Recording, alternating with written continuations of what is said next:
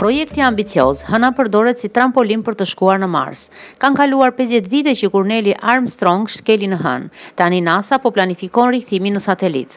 Plani është që Hëna të përdoret si trampolinë për të mbritur në Mars, por si fillim në Hënë do të ulet më parë një robot.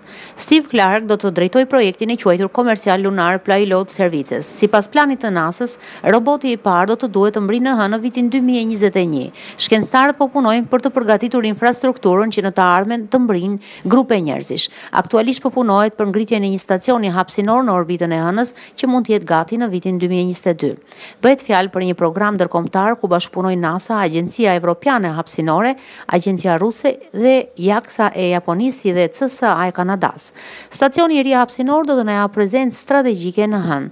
Do të na lejojë të eksplorojmë Hënën dhe resurset e saj, po shihet edhe për hapjen pasardhës, transportimin e grupeve të njerëzve.